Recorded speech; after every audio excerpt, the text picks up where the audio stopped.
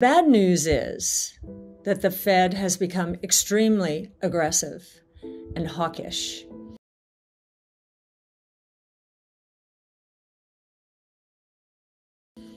The good news is that we are beginning to get data that is confirming that the economy, the U.S. economy, is in recession. And if you've tuned in before, you know that we believe that that Europe and China effectively have been in recession as well. So now a global recession. We're also getting a lot of indicators that prices are coming down.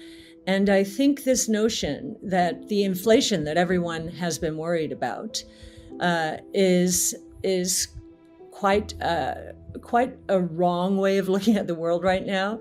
We believe that deflation is the much bigger risk. We've been saying this for a time. We've been ridiculed for saying it. And we were challenged by those who were sure that we were back into a 70s style inflation scenario.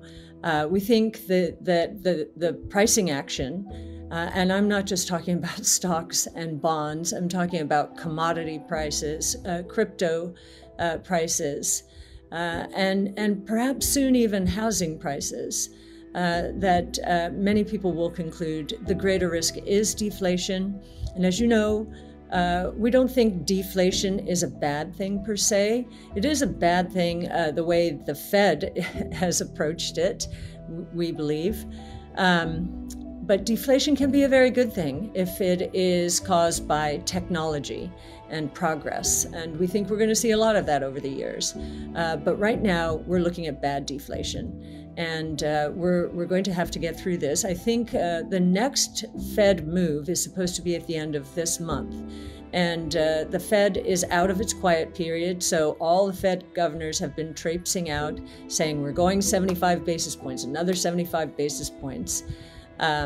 Well, we think that they will rethink that in this month as we get not only more pricing signals, but earnings reports and guidance from companies who will be probably confirming that the U.S. is now in recession.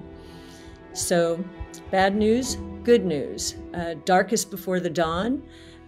We called this segment Finding Growth.